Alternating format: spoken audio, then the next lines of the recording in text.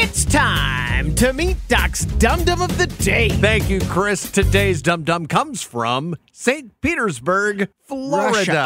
Oh, Florida. You try it again. Yeah. Still Florida. Marriage can be tricky. You do your best and hope for the best. And even when you think you're doing the right thing, you can never be totally sure. That's true. Because your partner may react unexpectedly. Just ask 34-year-old Dr. Esha Persad, DDS. That's a dentist. Sure. Okay. She was arrested last Saturday after a food-related altercation with her husband. Huh. Don't worry, we'll get there. According to the police report, Esha brought her husband Taco Bell and McDonald's for his birthday. Sounds nice. We don't know why, but he got upset and they got into an argument. Uh-oh. She told cops he threw a bag at her, so she retaliated by smacking him in the face with a tortilla from that bag of Taco Bell, Sure. which for some reason was still on his face when police arrived.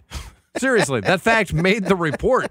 The officer stated, quote, "When I arrived, the burrito was still on the victim's face." Victim? Really? Mr. Persad was not seriously injured, but as I said at the beginning, the missus was arrested for misdemeanor domestic battery. It's not her I'm worried about. It's him. Mr. Persad, my friend.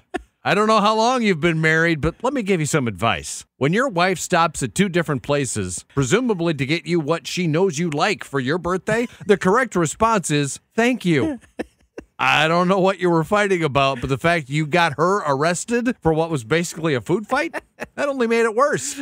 And the fact you left the tortilla on your face until police arrived so they'd be sure to see it. Sure. That's pretty childish. So for that reason, you tortilla tattletale, are Doc's Dum Dum of the Day. And happy belated birthday.